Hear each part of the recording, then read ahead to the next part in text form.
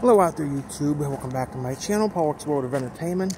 We're actually coming to you from Skagway, Alaska.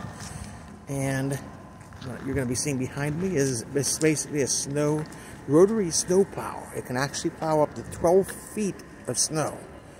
And it's on display. It actually first went into operation, I guess it was built 1899, so it's quite old. But 12 feet of snow is a lot of snow. That is a lot of snow. And as you can see, this is it behind me.